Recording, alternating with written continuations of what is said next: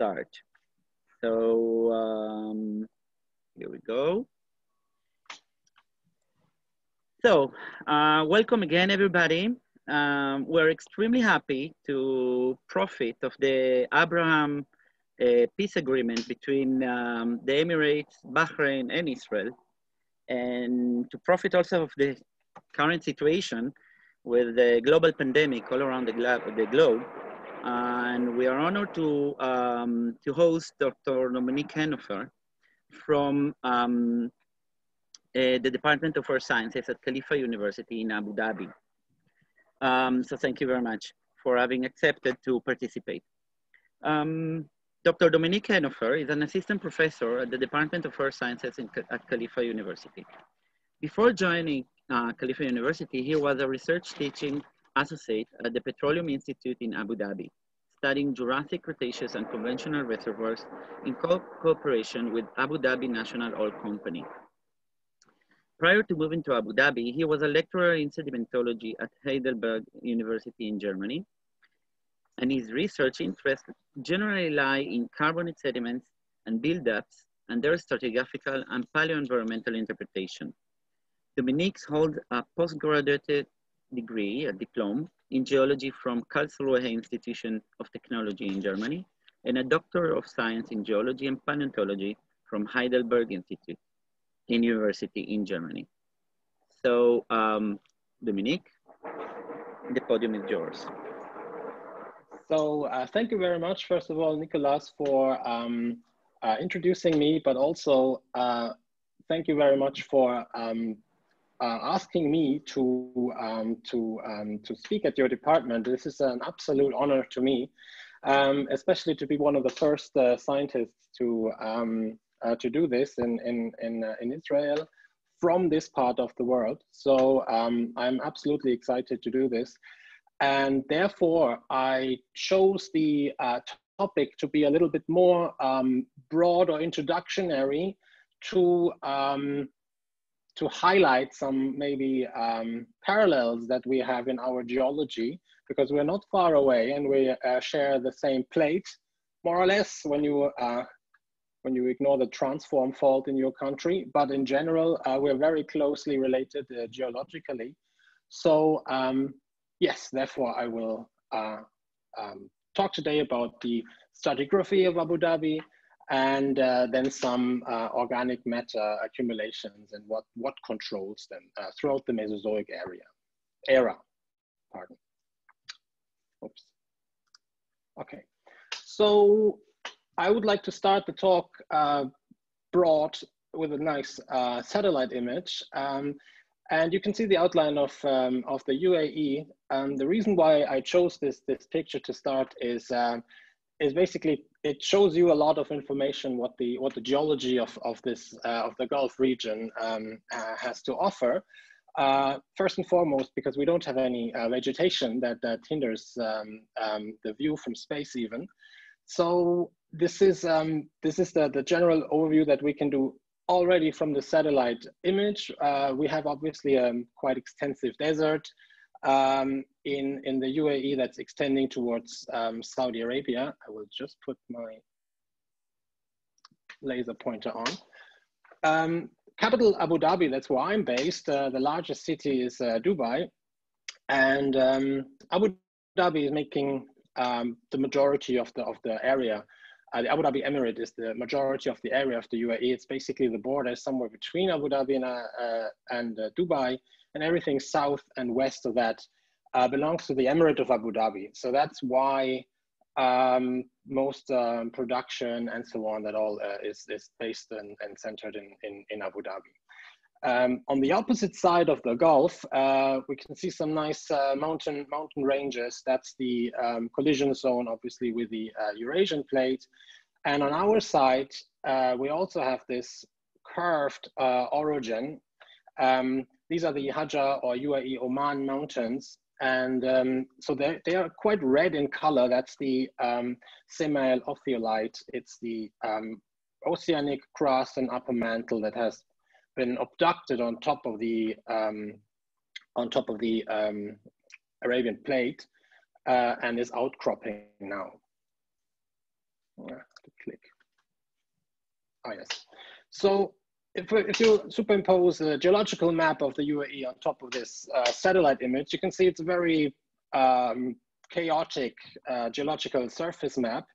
There are the mountain ranges are on the right, and everything else is basically covered in all kind of new sediments, recent sediments from Holocene and Pleistocene times.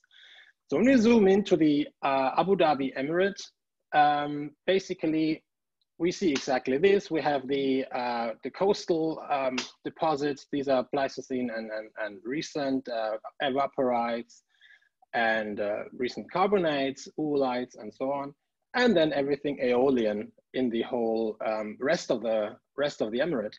Why I'm explaining this is basically we don't have any outcrops in Abu Dhabi. So we have a small outcrop here and a little bit here. These are Cenozoic, and then Jebel Maleha is a little bit further. The picture that was taken from before, that's up here. There's a little bit of Cretaceous outcropping, but that's already in the Emirate of Sharjah. So basically we don't have any outcrops, and all the information that I'm presenting that is known is basically from core. Luckily, there is a lot of core, countless meters of core probably, and oh, this way, no, this. And we have obviously a very good understanding of the subsurface. This is a cross-section, east-west, spanning the whole Abu Dhabi Emirate and the UAE. And this is not an error. This is actually the actual cross-section. It's pretty simple. It's relatively well stratified, let's say. And as you can see, we have the basement rocks. There are some faults, and then we have the Paleozoic, mostly Permian sediments, but these are already very deep. These are 10,000 meters towards the west, and about 6,000 to 7,000 meters in the east, and 6,000 to 7,000 meters in the west. And all the rest that comes above is Mesozoic, and obviously also Cenozoic. So we have a relatively thick sedimentary cover, which has to be explained. Why do we have this, and why does it look so undisrupted?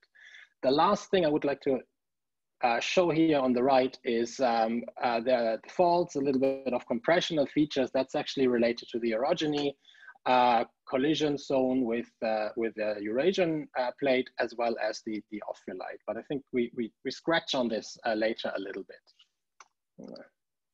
Okay, so to explain the thick sedimentary cover, I would like to briefly take you to a quick tour in time, looking at paleogeographic reconstructions. So I circled the UAE, or basically the area, the general area in the pink circle. That is at the that's from the Upper Triassic, and as we zoom towards younger times, we can see it's passive continental margin on the former Pangaean or eastern continent, or eastern passive continental margin of Pangaea, which is then breaking up in the throughout the Mesozoic, or the early Mesozoic, and Africa is separating, and we're drifting northwards. However, let's finish here in the Upper Cretaceous. I've left the traces of the old positions still on the slides. What we can see is that we're basically drifting northwards, but we have always, the whole area has always been submerged underwater and been a relatively influenced passive continental margin. The location of Israel is roughly circled in the roughly marked in the white circle. As you can see, this is all the same system. So you may be very familiar with the several formations, although they may have different names. Yes, the last thing on this slide I'd like to highlight is the trace northwards is always within relatively low latitudes, low southern latitudes and low northern latitudes. So we're kind of all the time looking at the tropical setting on a flooded shelf carbonate. And so this is the stratigraphic section. This is from the British Geological Survey. They've been commissioned to do a big study in the early 2000s, and this is their results. This is chronostratigraphically not exactly up to date anymore in some areas, but it's still the best connection, the best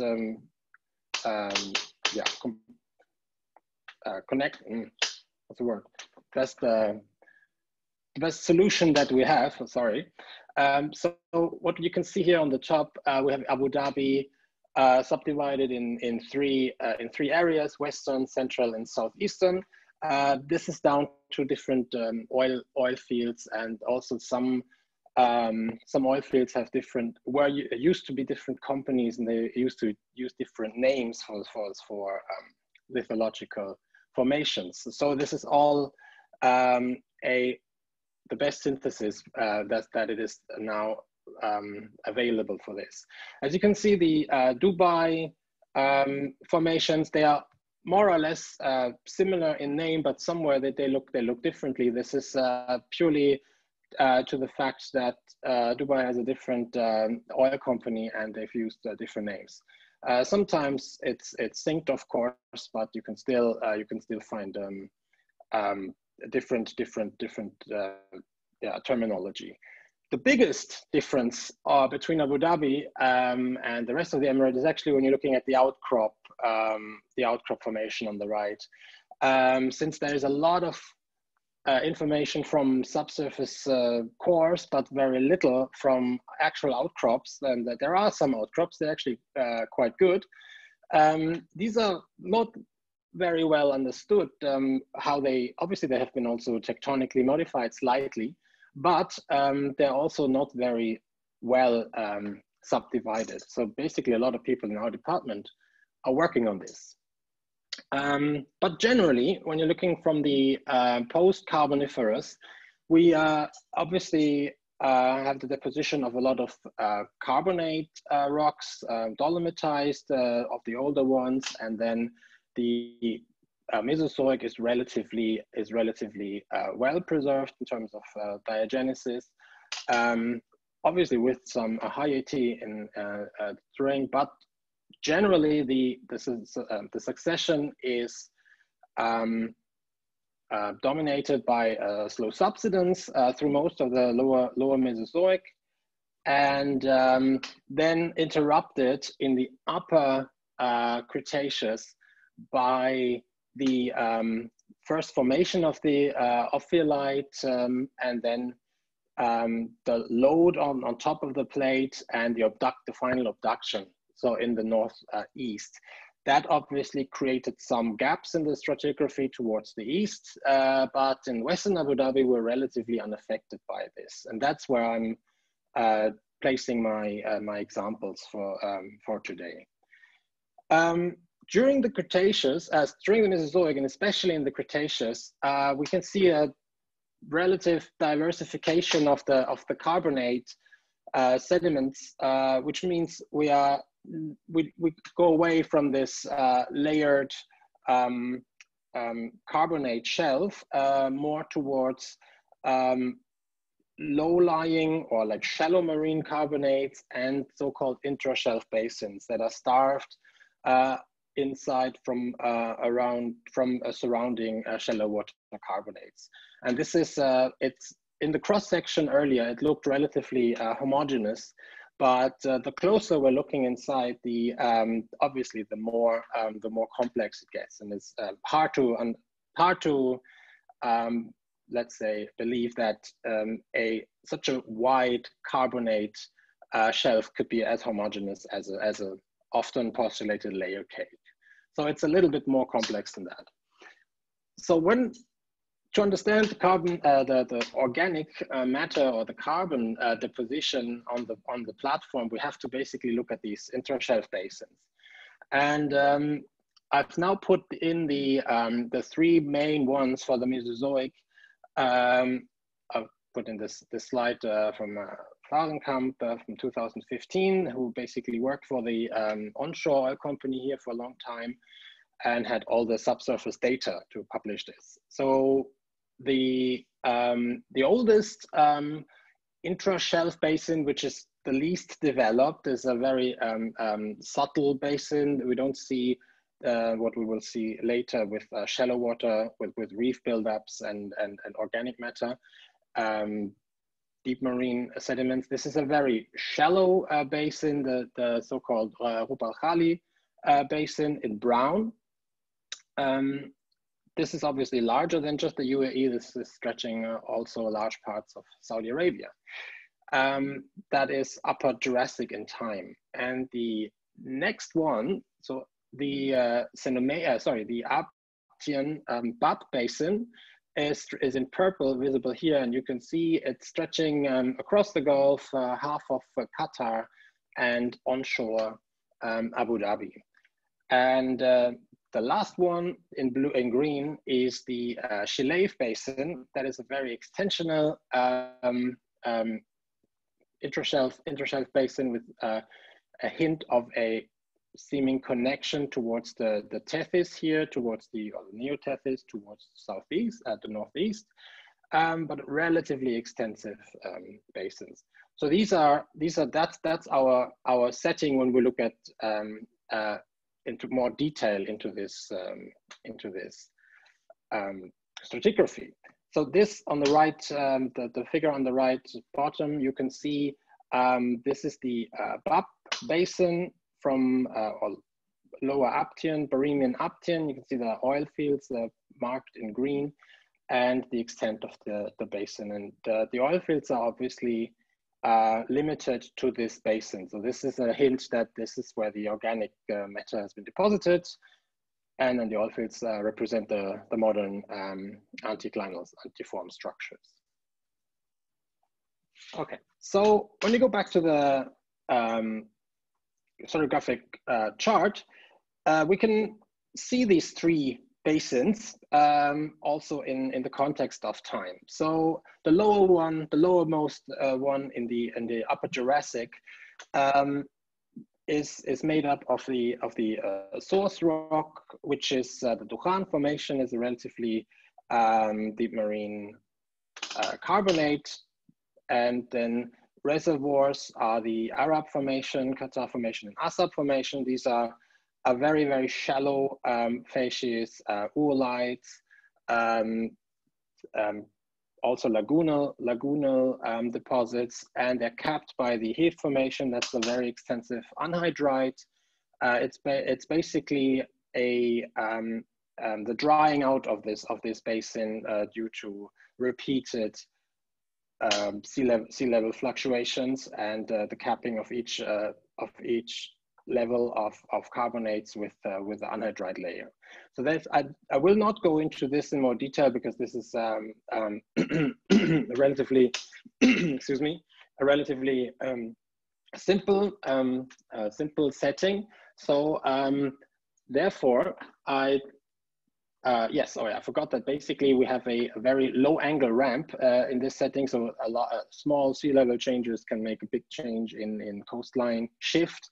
And that's where we get these repeats of the Arab Haifa system. If we look a little bit further up or younger, this is probably the most famous system in the UAE in terms of organic matter deposition. It's the Shuaiba Reservoir. However, I will not at all talk about any reservoirs. It will only talk about the source formations.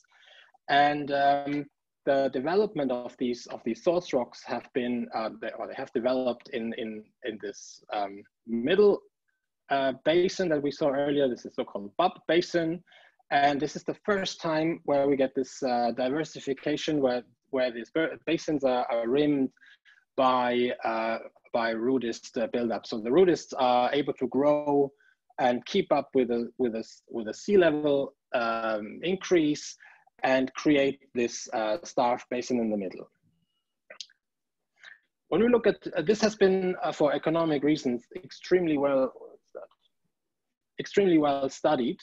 So a lot of sequence stratigraphic studies have been done, and also chemostratigraphic. So I will just highlight a few of these findings for the goal to understand how the organic matter has been deposited.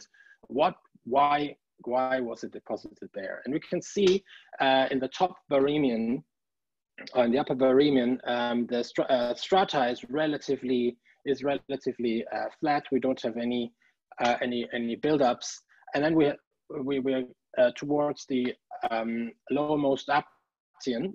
We have a relatively strong sea level rise, which creates topography on the eastern and the western flank in these first oyster or bivalve rich layers, and also some microbial lights, and finally the rudist bioherms, or patch reefs, or platform, however you want to call them.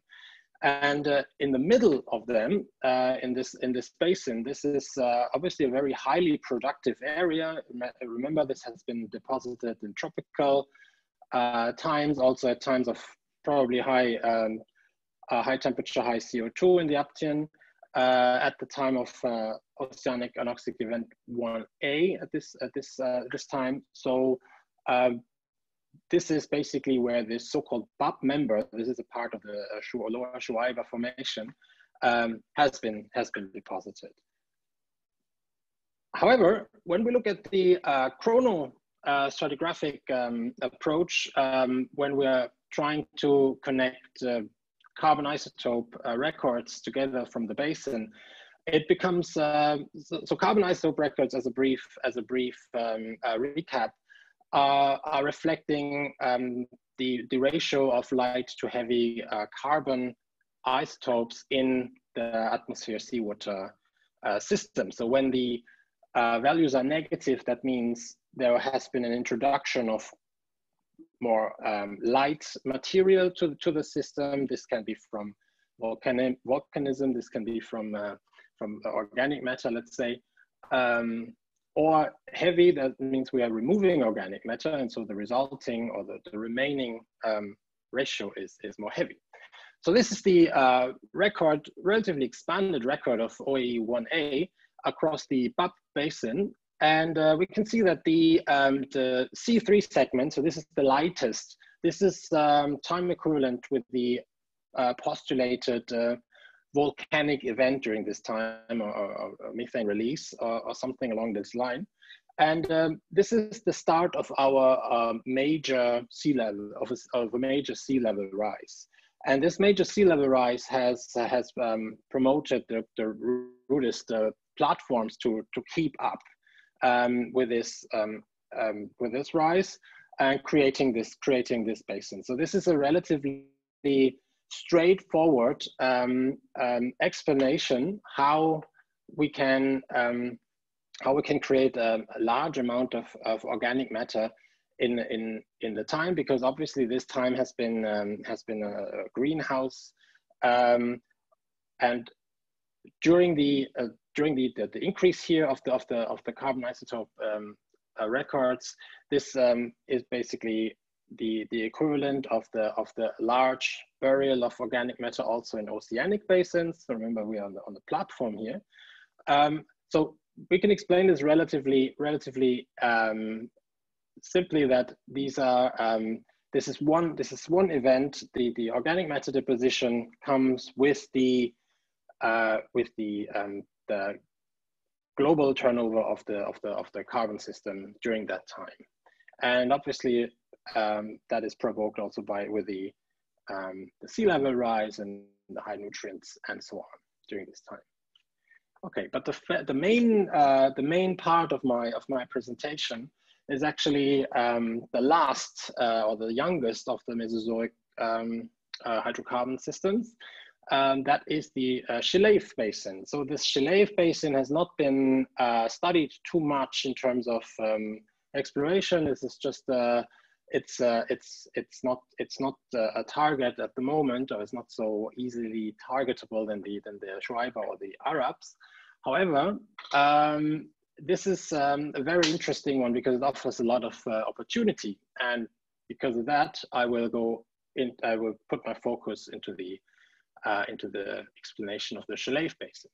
So the Khalifa Basin is the second order cycle that follows the Shuaiba. So the Shuaiba, at some point, sea level drops, we get emerging, we have karstification, and then as the sea level rises, we get the Nahr Umar formation, which are marls or shales on top of this, and they are forming the seal, obviously, of the lower play. But this is the new cycle for the next large scale second order sea level rise. So from the Nahr Umar, we're going into a more carbonate rich sediment, and we also develop these rudist platforms around, however, different rudist families in this time. Okay, so a little bit more on the geometry of this, because this will be important later. So the more clean carbonates overlying the Nahr Umar are the so-called Maudud and Khalifa formations. These are they extend from the Albian into the Turonian, as we know now, and these are the organic rich basin equivalents of the surrounding Mishrif formations, or in Oman, they are called Nate. Maybe this is also some other more internationally known term for the same.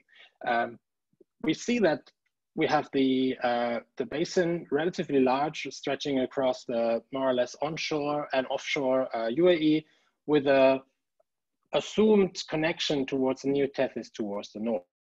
And the left is the western part is a relatively well-developed rudist buildup, whereas the eastern part towards the open ocean are more less developed,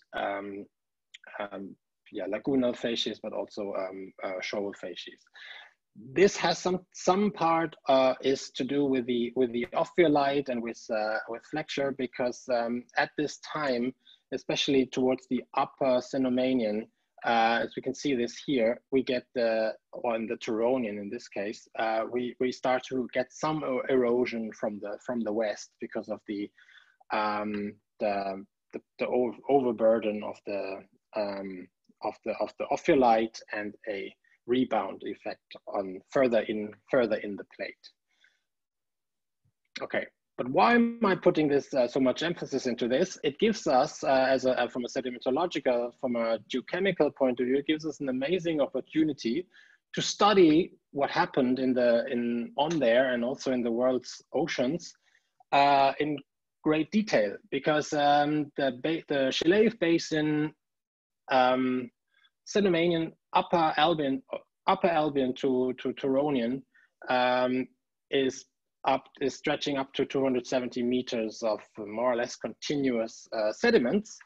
And you can see here in the bottom, we have, this is laminated, organic rich with planktic foraminifera, then chert layers from siliceous plankton, and that's basically all the way up. So we have no major facies changes, and this is just a good opportunity to study what happened and why organic matter was deposited, or just to explain the course of action in more detail.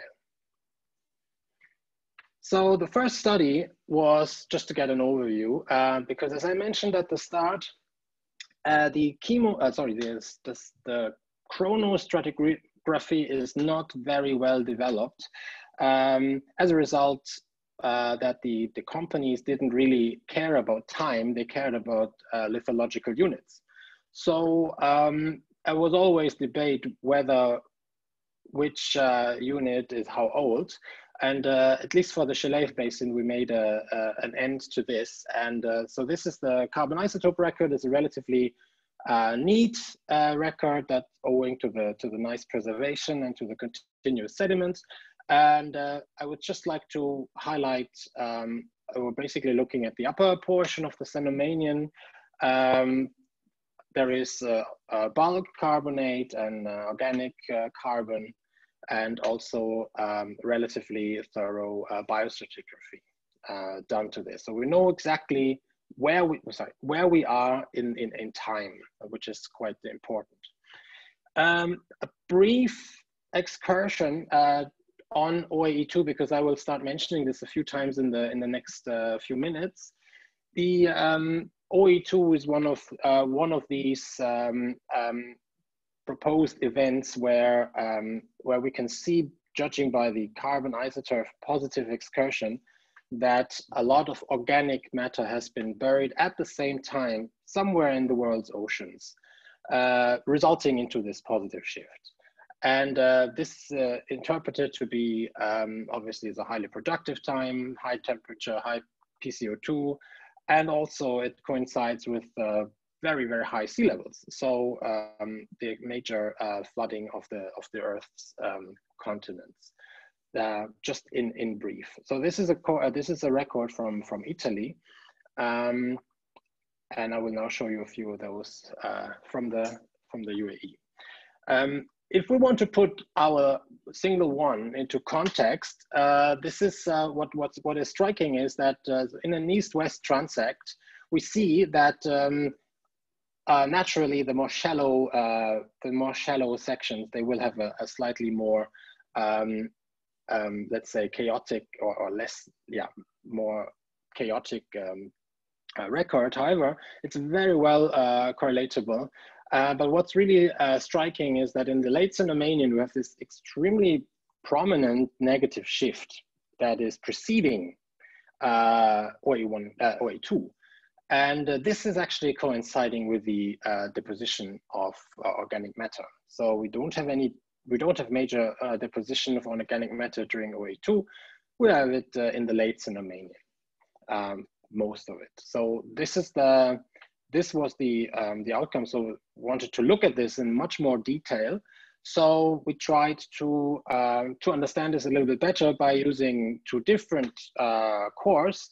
One, which we will from now on call core J, that is in the depot center of the basin, that has a much thicker sedimentary succession. So they roughly cover the same time, or the same, more or less the same time. In the depot center of the basin, we have about 60 plus meters of sediment from the more or less covering the upper Cenomanian, with a bit of the middle and a bit of the lower Turonian, and just over 35 meters in the more south, which is more proximal to the coastline, and also less further away from the actual center of the basin. So we tried to understand this system. So this is basically the study to know how to link these sections together, that we know what time correlates with what in which section. Now we would like to know how much time it is. So with the psychostratigraphic approach on the when you're working with core, it's pretty it's nice, because core has been photographed in a standardized way. And since these rocks are very homogeneous, but the only change that you can see is the color change between laminated, dark, and more bioturbated, we thought it would be a good idea to apply, if we could find some cycles during this. And long story short, in both cores, more or less, they were more or less detectable, and we get an interpreted a duration of the negative event of roughly 500 to 600,000 years, and the positive excursion around 200,000 years. This is roughly that would with the levels first and last occurrences of our nanofossil record, this is in line with this. However, if you're familiar with studies on OA2, the time is relatively shorter. So a combined negative and positive excursion is usually postulated for the OA2 in other sections of the world. So it appears to be a little bit short. But let's go back to the main topic, which is the organic matter. So we see in that section that in the more basinal section, the deposition, not the production, but the actual what is left of organic matter in our reservoir. It's an unconventional, very tight reservoir. It's also not. It's not mature enough. So we find ourselves lucky for the purpose of science that we don't have so much migration of the organic matter. Obviously, the oil company has a different opinion on that. But so we can see in the depot center that we're increasing relatively gradually, and we have our main organic matter deposition around the positive excursion in the latest Cenomanian. In the more southern section, core A, it appears that the organic matter is starting relatively abruptly at high percentages, already 4 or 5%, and then with some interruptions is continuous all the time. So with some kind of time lag between the southern and the northern core, and that's just 100 kilometers away on this huge shelf. So this is one hint that there's something that is not exactly time equivalent. Yes, and the actual organic matter also changes. The black area, this is the area of the very negative excursion. This is more algal origin organic matter, whereas in the red below, we seemingly had a lower productivity and a higher organic matter that's plant-based, terrestrial-based with a higher oxygen content.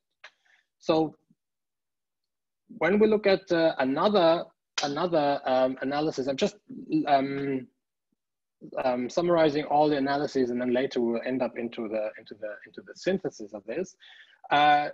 With the elements, we are able to detect maybe some changes in siliciclastic influx or the carbonate composition, but in this case, it's almost a pelagic setting. Carbonate is obviously at full.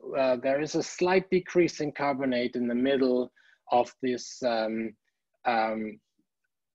highest organic matter interval. That's basically, these are the radiolarian charts that are in. So we have a very, very small, almost neglectable organic siliciclastic influx. And since this is a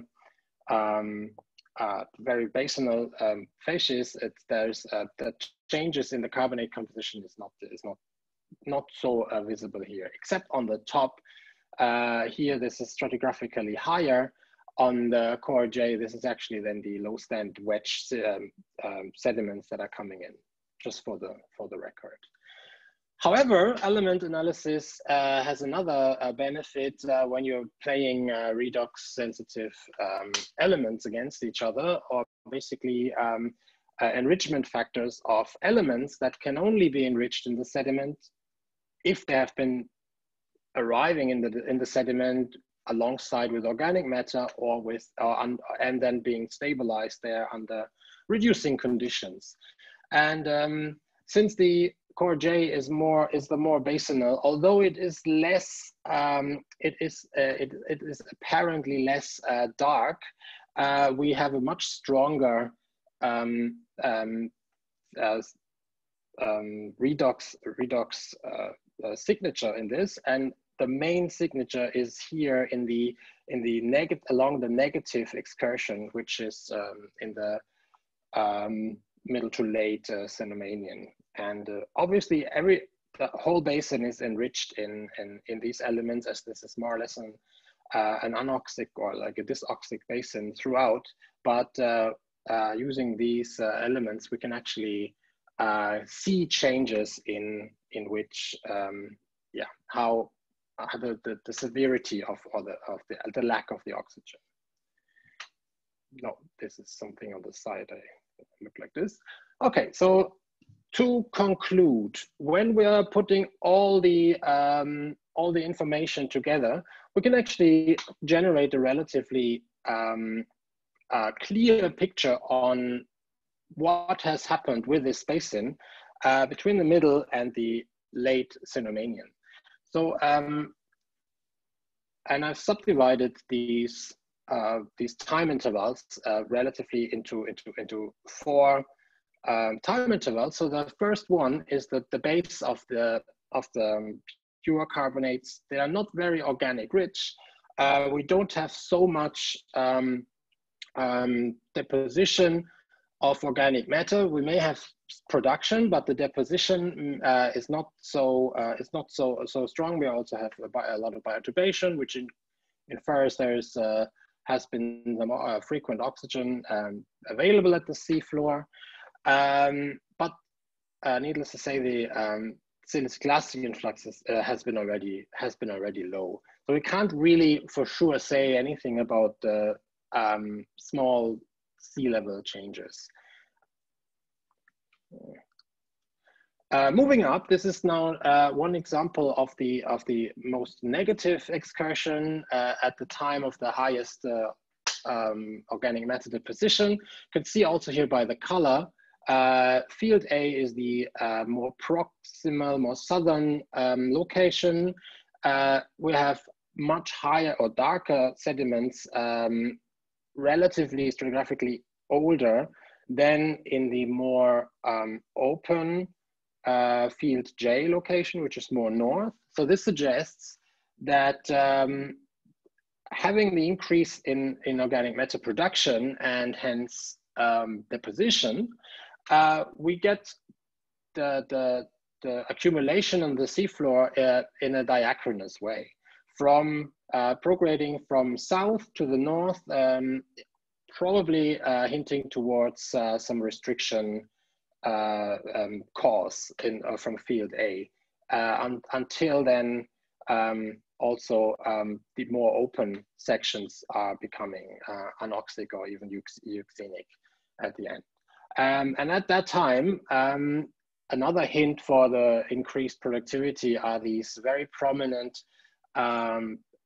chert layers that are made up of silicious plankton, which basically take up the whole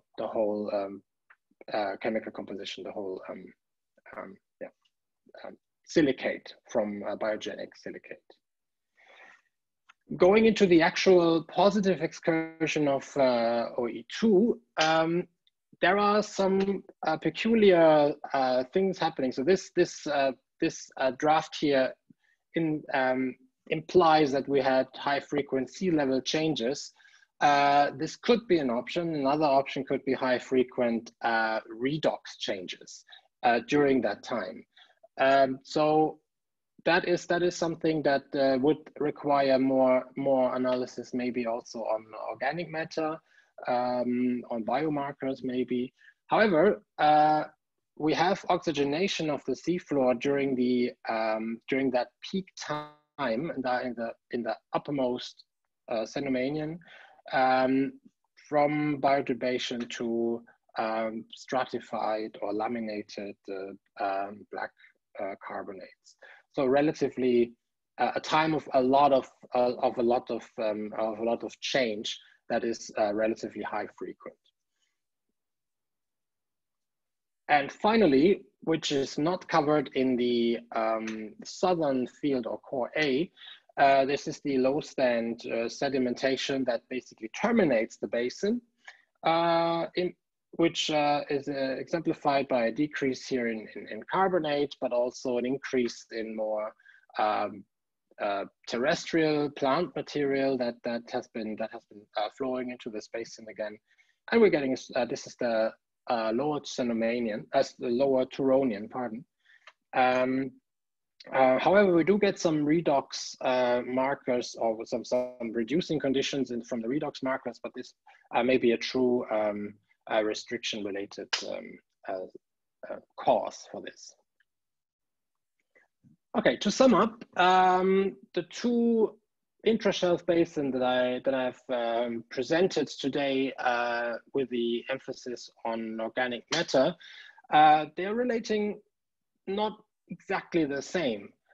So the Bab Basin is apparently coeval through a sea level rise, and the keeper or the keep up of the shallow, like the rudis buildups that are fringing this, creating a basin with the deposition of organic matter, whereas the Shalev Basin is during a time of high productivity.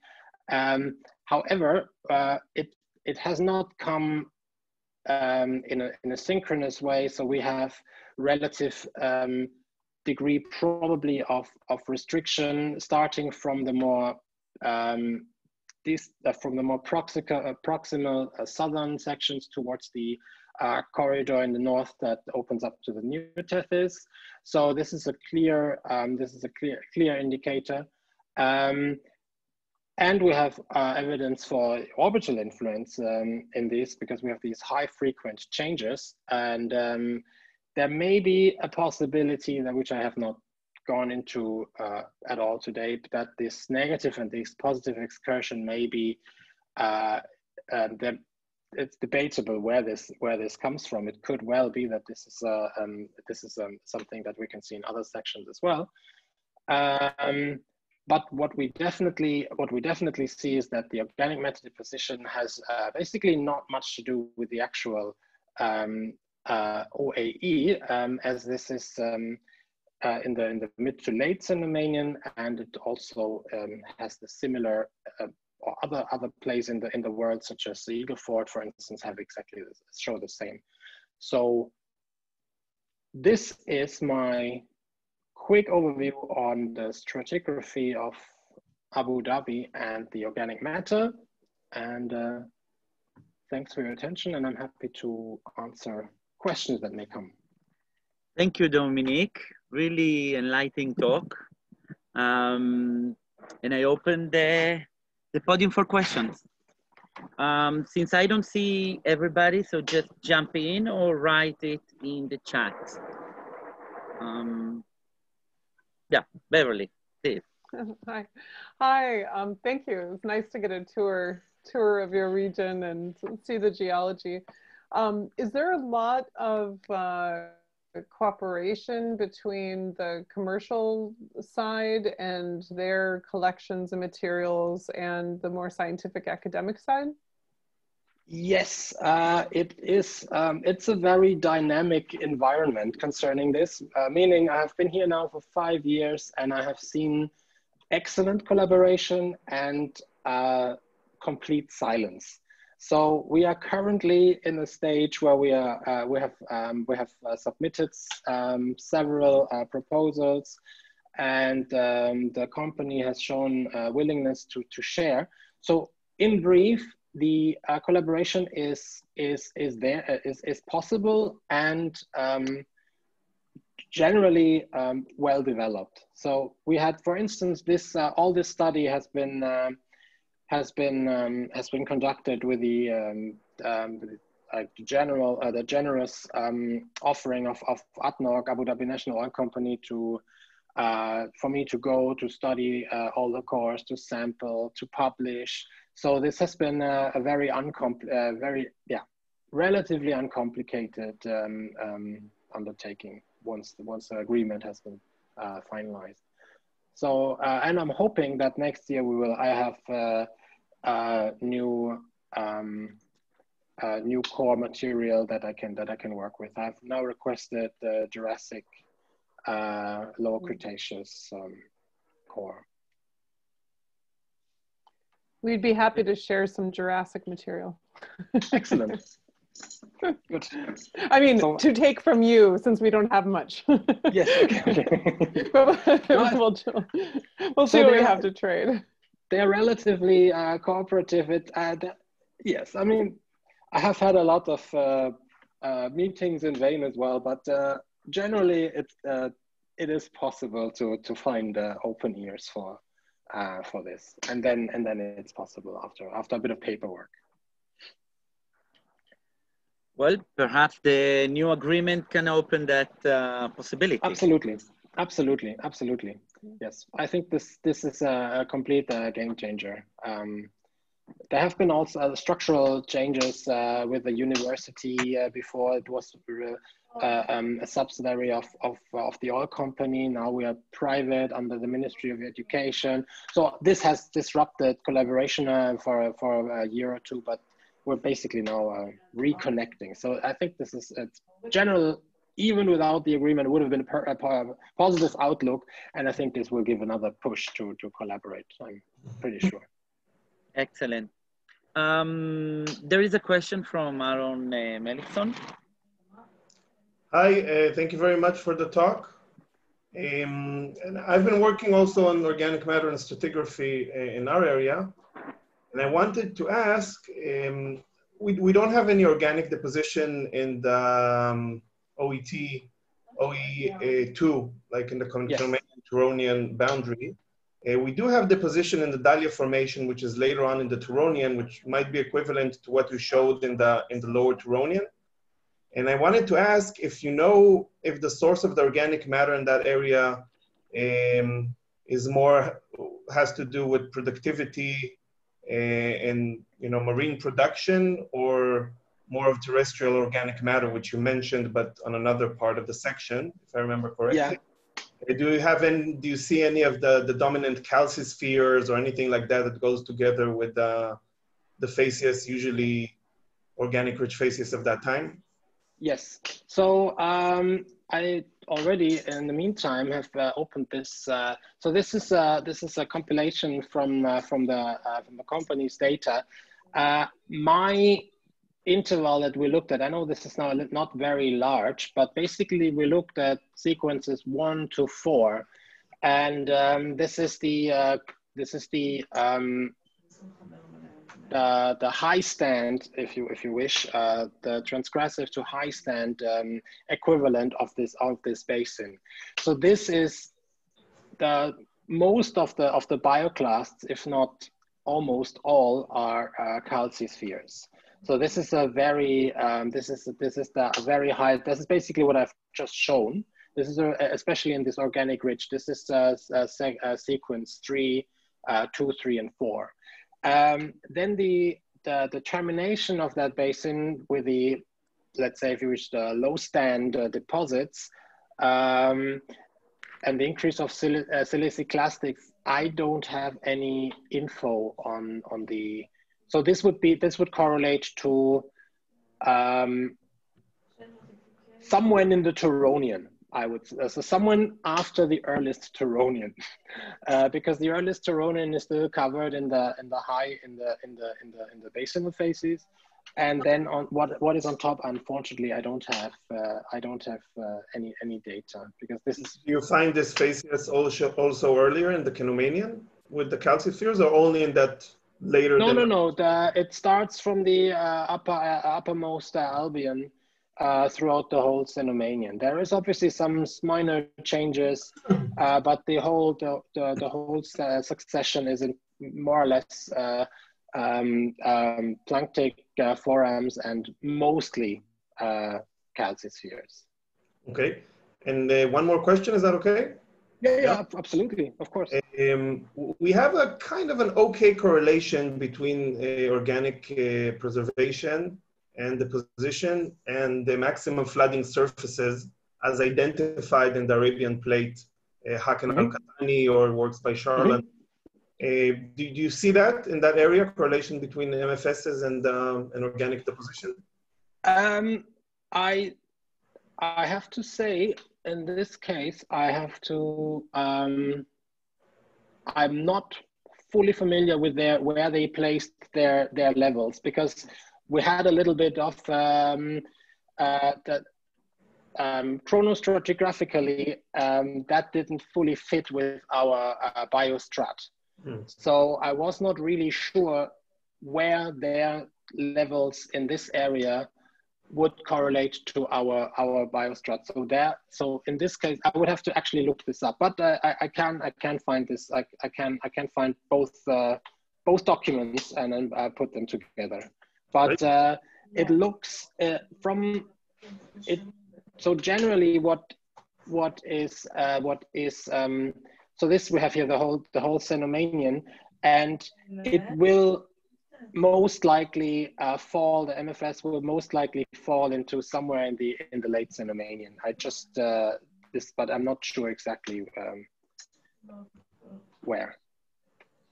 Thank you. But if you want, please, if you drop me an email, then we can I can find this out. If you I will. I also write. I have some questions on how you did the cyclostratigraphy, which is always problematic in this earlier times. Yes. But, yes. I will ask you. Okay, happily, very happily. Thank you very much. Does somebody else have a question to Dominik?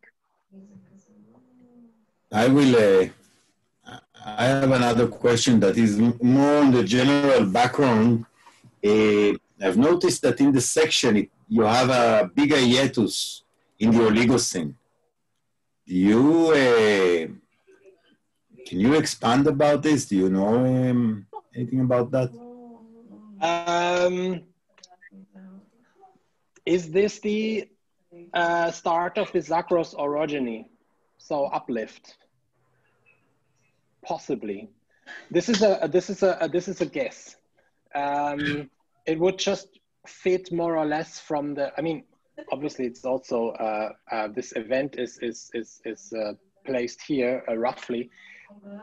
I haven't really worked in this area. So we have in the west we have the. We have these formation. It's basically the entire Eocene and Oligocene. I've recently worked on the Upper Rus and the Daman in terms of trying to understand geometries there on the shelf, and I'm not sure because we don't have any time control, and these are very, let's say, adventurous suggestions on different time levels. So I'm not exactly sure where the Asmari formation slots into this area, which here would correlate with the Oligocene. So hiatus, I would say, orogeny related, early orogeny. However, the time, this is not known at all, this area. Can you say something about the reservoirs and the traps? Where is oil and gas found in those basins? In the Mesozoic, you mean? Yeah. Yes. So I just put in this slide. So this is now the example of the Shuaiba Aptian reservoir. So maybe I find a slightly bigger picture, but you can see from Barremian into Aptian with different. So we have these in these basins that are developing then from the early Aptian. All the green areas here, these are all the so first of all, the reservoirs are restricted to these intrashelf basins because these are organic rich. And then the actual oil fields, they are then again limited to within this basin on some antiform structures. Mostly, these are all diapir related foldings. So this is basically throughout. So there are all the levels, all the different levels of these basins that are stacked on top of each other are basically following the same syncline anticline structures that are usually north-south trending. So the compression comes from the east. And what is the rock type for the reservoirs? These are mostly carbonate. Like for this, in this one, these are bioclastic carbonates, basinal facies, planktonic bioclasts, some siliciclastic to it as well. Not so familiar with the Schreiber or Bab formation, but the reservoir of the Shelave Basin is purely carbonate. Basically this. So you can see it's relatively dark with carbonate mud and calcispheres and some forams in between. So there it's. Okay, thank you. So relatively carbonate rich. Okay, thank you. Are there more questions to Dominik? I have another question that is again a background question. I'm an ignorant geophysicist, so that's no problem. Need some basic answers. We love you anyway. It's fine. You show a consistent constraint of internal basins on that huge margin. Why are they consistently constrained? What is constraining those basins? Yeah, so these are it's believed that there are some reactivated faults in the subsurface that. So basically, in Abu Dhabi subsurface. Now this is now very schematic, but the basement rock has undergone extension and compaction, and the former extensive faults now in the compressional system are basically reactivated in the other way, and so these basins are thought that are on top of each other because their margins are basically slight differences in level related to these faults. But the main let's say geographic extent is probably also environmentally driven, because the shallow or the carbonate, like let's say rudist growth will obviously start or basically go along the margin, and maybe also from the back, and then basically naturally closing in some area in the middle. But as far as I'm concerned, it's generally related to these Paleozoic faults. Rifting, basically. Yes, exactly. The rifting signatures. Yes, yes. Thank you. Okay, thank you very much. Are there more questions from people? Okay. Well, in any case, we are far beyond a little bit of the time limit of the seminar.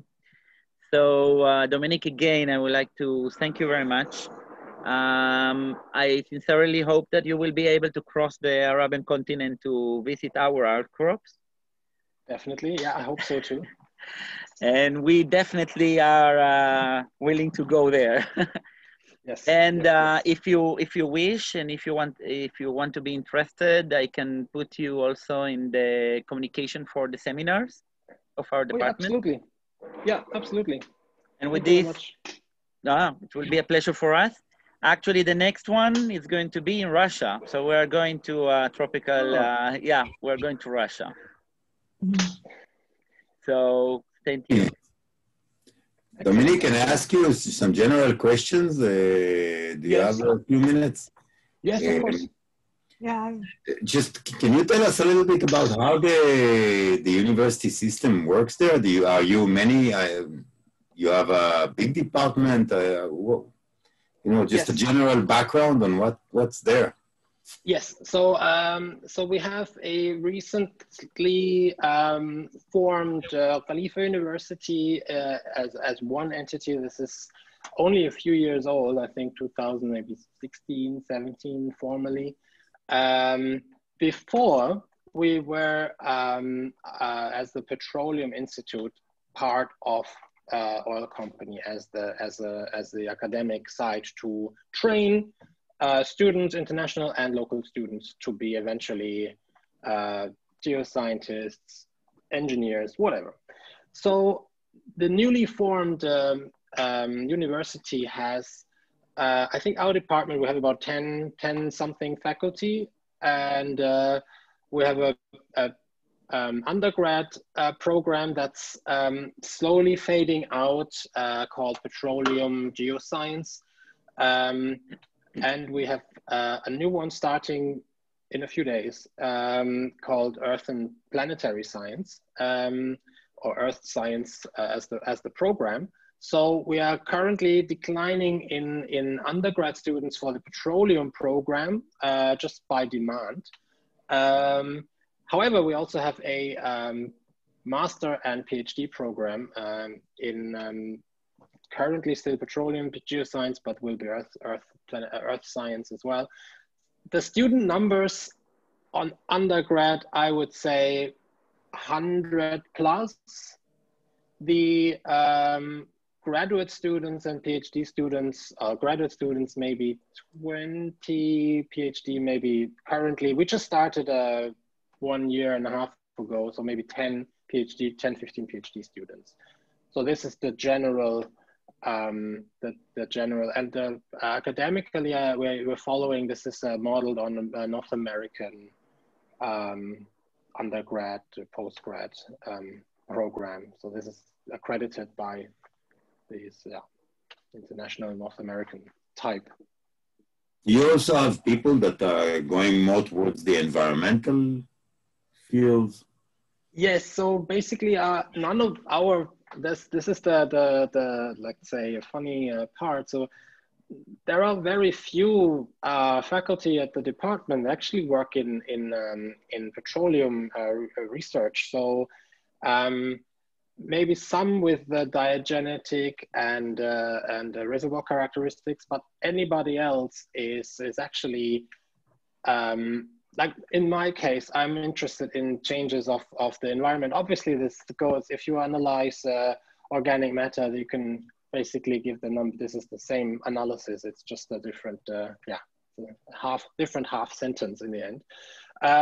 So that's what most of us do, and so therefore the change had to come because it's much less people are actually interested. The oil company is not willing to take many new geoscientists in. I think the country is now a few hundred kilometers with a relatively simple subsurface. So I'm not surprised when we don't have to start 50 new geologists every year there. So I think that's the reason that there's a decline in this, and the drive to more ecological topics has majorly kicked off recently, and also with this space center newly established, we hope to get some students that are also interested. We have hired faculty now that come in January in a few days. That are planetary scientists. So basically we try to kick off a more away from the hydrocarbon track. Yeah, because none of us is really sad about that, because we don't, again, didn't really work in this, strictly speaking. The geophysicists are very strongly linked, obviously, to the company because of the materials they will get. But that's, yeah. Dominik, there is also Professor Ilana Berman-Frank. She is the head of the school that she wanted to say something. Great, thank you. Hi, Dominik. I want to first thank you very much for bridging the gaps here, and yeah, it's a privilege, and giving us some interesting information. And the last few questions were really actually questions that I also wanted to find out more about your university, and I'll be happy for any kind of connections that are formed between faculty. And like Nicholas said, you are welcome to circulate our seminar list amongst the colleagues as well. Great. At your university. And we do hope that once the pandemic is over, we will be able to have actual exchanges. So yes. Physical exchanges. No, absolutely. This is, thank you. Yeah. And thank you again. Thank you again for taking the challenge here. No, thank you very much. And I think this is a good opportunity, and there is a good opportunity to promote collaboration and exchange coming up, especially since we're also not really petroleum focused anymore, or not even officially anymore. So yes, I think there is good potential, and especially this student exchange and field. We have good, even field locations are they're not very well studied. That's why I'm hiking the mountains quite regularly. But we have some good outcrop. Obviously, Oman is admittedly far better outcrop situation just because they have much more mountains. But also the Mesozoic and crustal rocks or like mantle, the exposed mantle rocks in the Northern Emirates. These are spectacular outcrops. So this is, I'm sure, once there is a possibility to join, we can arrange like infrastructure or anything. Okay, great. Yeah. Thank you. Okay, thank you, everybody. And well, I think that with these words, I'm absolutely optimistic. I also wanted to thank you and to tell you that we wish you the best for the New Year's, that actually you are festive in 2 days. I think that you say Frohes Neues Jahr. No, Frohes Neues Jahr. Exactly. Well, thank you very much. Sorry for my accent. No, that's fine. That was well understandable. I was looking for the Arabic version of it, but I wouldn't have a clue. Yeah. Yes. I guess so. I went to the German one. Yes, so, yes.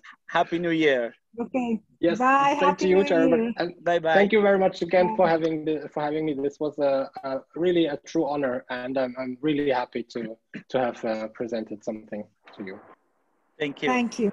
Thank you. Bye bye. Okay. See you. Bye. Bye.